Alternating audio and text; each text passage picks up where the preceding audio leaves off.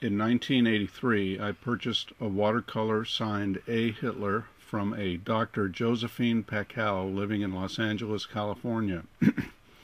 She handed me a handwritten statement. Dr. Pacal gave a short interview to the Daily News about it. It is an original. It's very valuable, said Pacal, who was born in Prague and now lives in Eagle Rock. Krukar got it from Hitler himself. They were academic friends. They were friends before Hitler started to be powerful. I removed the painting from the unsuitable white frame and found 7 photographic prints.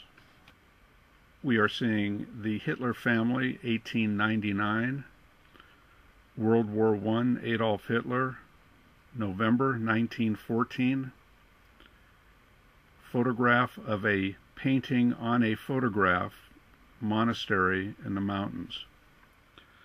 The Hitler family, we're seeing Adolf's father and mother, upper left. Below the father would be Paula, Sister Paula. Next to her is Edmund, and laying in the front is Adolf.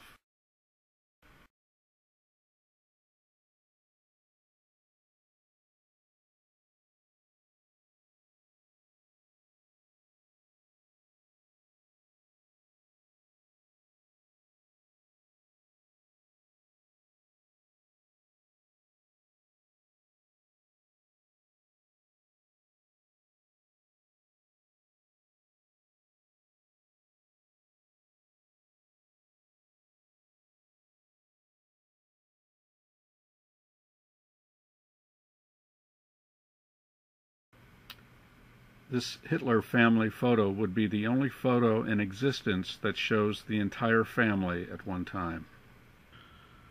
World War I, 1914, Bavarian Army unit, taken an image of Adolf and dissolved, mixed it with a known portrait of him 10 years later. And as you can see, everything matches: the ears, eyes, nose. The nose is tilted up in the World War I photo, so they're out of position. I dissolved, mixed the mouth, lining up the mouth, and you can see that it is the same person. This is a photograph of a painting on top of a photograph, which is how Adolf taught himself how to paint. I believe this painting was done at the Landsberg prison, where Adolf was writing his autobiography, Mein Kampf. I think this would probably be one of the most important, historically important paintings done by Adolf.